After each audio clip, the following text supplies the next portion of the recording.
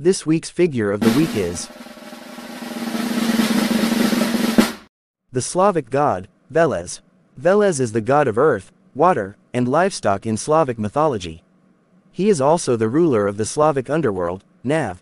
He is most infamous for his battle against supreme god Perun, which started because Veles kidnapped Perun's son, Yarilo, to raise him as his own. Veles was jealous of Perun's relationship with his wife, Mokosh, and thus pursued a cat-and-mouse chase across the world with him, disguising into people and animals to fool him.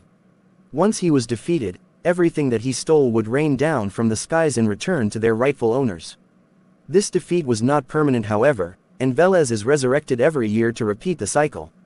Despite this, he is not entirely evil. There are stories about him protecting traveling musicians and offering blessings for newlyweds, as long as the groom pours his wine onto the roots of the nearest tree after the toast. Tune in next week when I post the next figure to be discussed. Stay sharp, comrades.